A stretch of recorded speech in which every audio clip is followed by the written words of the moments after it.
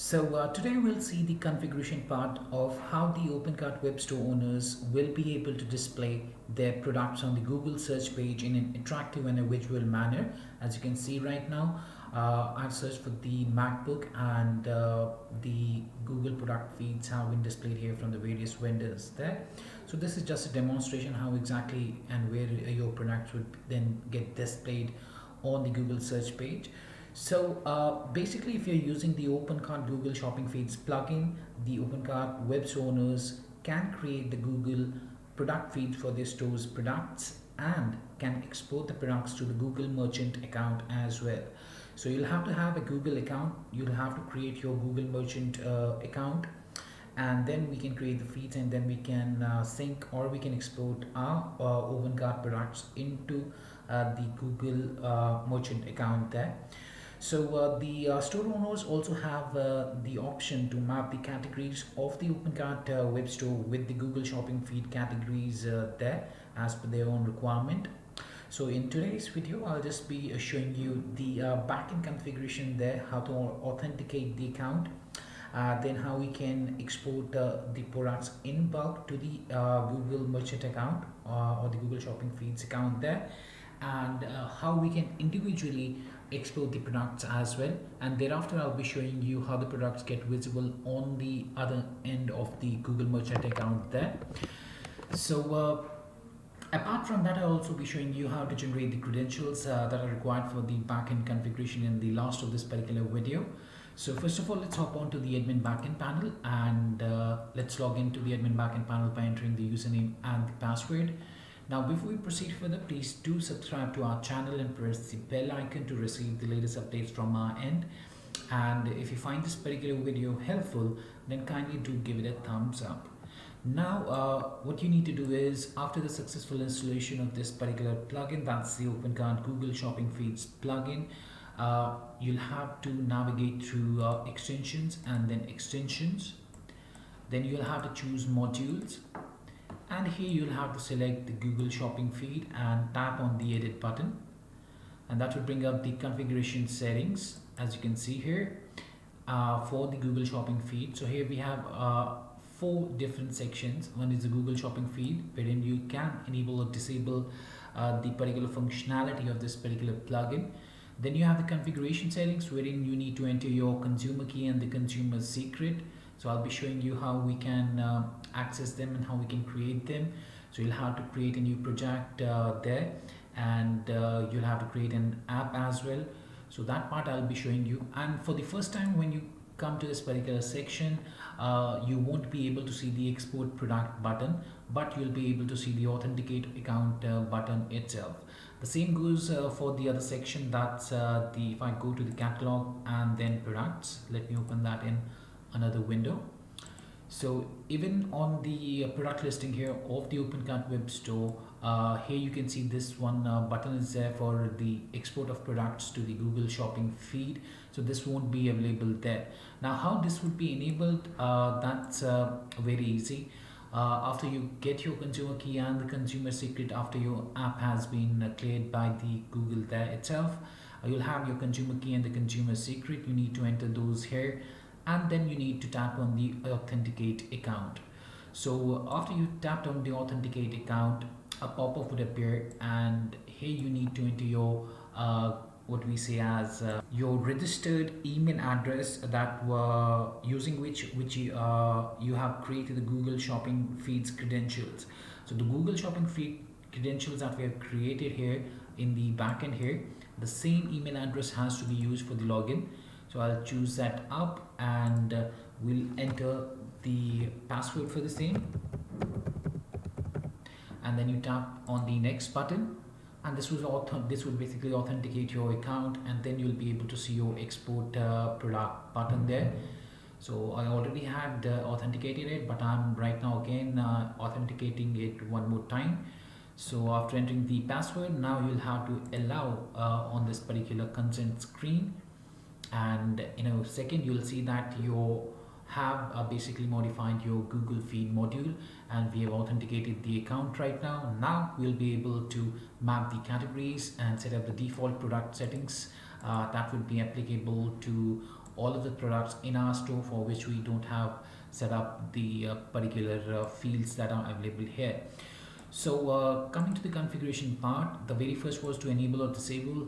Then we have to enter the consumer key and the consumer secret, authenticate our account. We have the export button. Now this particular export button, what it does is that it exports all of your OpenCart web store products to your Google shopping feed account on the Google merchant account there. So if you want to have it in a one go, you can tap here on the export product. Otherwise, if you want to do it product by product, then you have to navigate through catalog, products, and on the product page, whichever product you want to export, just select that up and tap on the export product to Google shopping feed. So I'll show you that, and then we'll see how it appears at the Google shopping feed account at the Google merchant account in a while. But before that, let's go to the other section. Then we have the category mapping section here, and here we need to set up the Google feed category, and according to that we'll have to set up the rest of the mapping there. So for the Google feed category here, we need to choose default category basically, or the we can set basically the default Google feed category that would be applied when the category is not for mapped for the products. So for example, if we choose it as electronics, then we can choose its subcategory, for example, electronic accessories, and then we can go to the electronic cleaners, for example. So here we have to basically set the default Google feed category, which would be applied when the category is not mapped for the products. Then coming to the product settings here. So here the admin can set the default settings which will be applied to the products whose details are not filled. And here you can see we have different product settings like the age group. From the drop down you can choose it as adult, infant, kids, newborn, or a toddler. And according to that the admin can set the default age group for which the product is suitable. So the age group can be chosen here for the product. Then we have the product available for. So here you have to set the product availability for the male, female, and unisex for whichever it's applicable. You have to choose the product condition as new, refurbished, or used. Then we have the apply tax on ship. So here you have a yes or a no option. So the admin basically needs to choose to set the tax on a product or not, whether you want to apply the tax on the product or not. Then for the apply tax on ship, kindly note that tax on ship will only be applicable in the US if it's set to as yes. And then we have the tax rate. Here the admin can set the tax rate under the following entities. That's the target country, content language, and the product color. So you can choose the tax rate for the target country from the drop down here. You can choose the content language that you want to set it for. Then you have the product color. You can choose the what we say as set the product option, which is to be displayed on the color description of the product basically. And thereafter we can tap here on the save button to save the configuration settings. So we have gone through the Google shopping feed enable or disable option, configuration settings, category mapping settings, and the product settings. You can check the user guide that I've attached in the description of this particular video for a much better understanding. So now let me show you how we can export the product. So for that, first of all, what I'll do is I'll show you how we can do it one by one, and then we'll be showing you how we can do it in the mass as well using this export product button. So first of all, I'll be navigating to catalog and products. I'll open it in another window. And now here what I'll do is I'll just select one product that I want to export to my Google merchant account for the Google feeds. So I've selected that, and I'll be tapping here on the export product to Google shopping feed button, and this would be exported successfully. Now you can see that it has been exported successfully. Similarly, you can do it for any of the other products that are there one by one as well, or like you're going for 3 products at a time. Choose them up and tap there on this particular button and they'll be exported to your account and there. So this was how you can do it one by one. Then the other thing that we were seeing was on the configuration page was about all of the products at the same time. So if I go back to the module section, go to the Google shopping feed, edit it up. Now I want to export all of the product listing that I have within my OpenCart store. Then I'll have to tap here on the export button that we have, and this would export all of the products that are there into your Google Merchant account for the Google feeds there.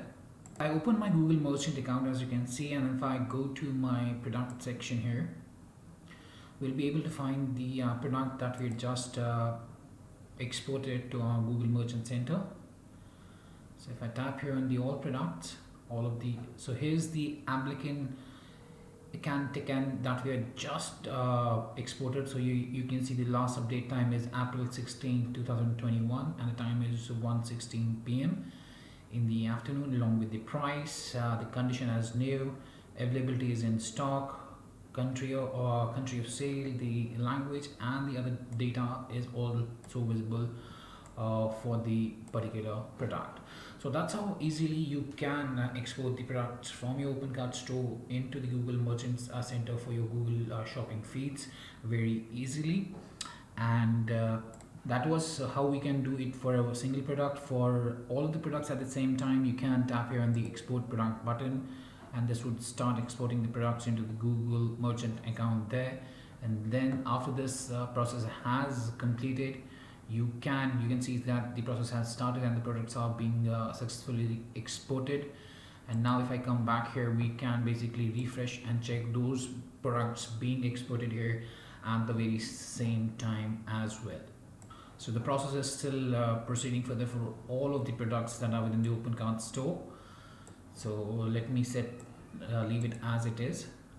I'll come back to this section. So here you can see that all of the products, the HTC Touch, and similarly the other products are being synchronized. All of the products would then be synchronized here, and here you can see that right now its total is 186 products. Now let me take you back to the configuration there, and this will be just processing in the backend. And after we have done with everything here, we also have one option here, that's the Google product feed, and under that we have 2 different options. One is the category mapping and the other one is the product list. So I'll just take you through the category mapping and the product list now. So under the category mapping, we can map the categories there, the OpenCart store categories with the Google feed categories. As you can see, we've already done with a few of them. To map a new category, just tap here on the map new category button. That brings up this section wherein you can choose your store category, and then according to that you can select your other one as well. So for example, my stores category, I'll choose it as electronics. Now I want to map it with the Google feed category, so I'll just drop down, go to electronics, select that, select its subcategory that's there. According to that, I'll again do the same, and then I'll tap here on the save mapped category, and this would save this particular mapping for the electronics with the electronic cleaners at the Google feed category. I don't have the access, but this is going to be done in the same way. And then this would be visible here under the category mapping section. Under Google product feed, we have the category mapping, and this listing would then be displayed here accordingly. You can edit that up as per your own requirement, and you can save that as well once again. Now the other thing that we have is the product list. So here are the products that have been exported to the Google Merchant account there. Now you might be thinking how we went out to the Google Merchant Center directly. So if you're coming down to this section after you've exported your products and you want to check whether the products have been exported to the Google Merchant account or not, you'll come to the product list. You can check the Google feed IDs for your particular products that are there. And you can access the Google Merchant account by tapping here on this particular link, and that would open the Google Merchant Center. So let's just wait for it to load up. So you can see that it has come up. We are on the overview page. Now you should, alright, now let's go to the product section then. Under that we'll go to the all products. And here we can find the complete list of products that we have synchronized here from the OpenCart into the Google Merchant Center. So you can see right now that the complete products have been exported, as I've shown you while we have tapped on the export product button. So yes, that was much about the plugin itself. That's the OpenCart Google Shopping Feed plugin, and I hope it helped you out in understanding the workflow of the same. In the second video, I'll be showing you the rest of the procedure of generating the credentials, and for the OAuth, how to generate the OAuth credentials there, and how we can send our app for the verification to the Google itself before we get the credentials for the same.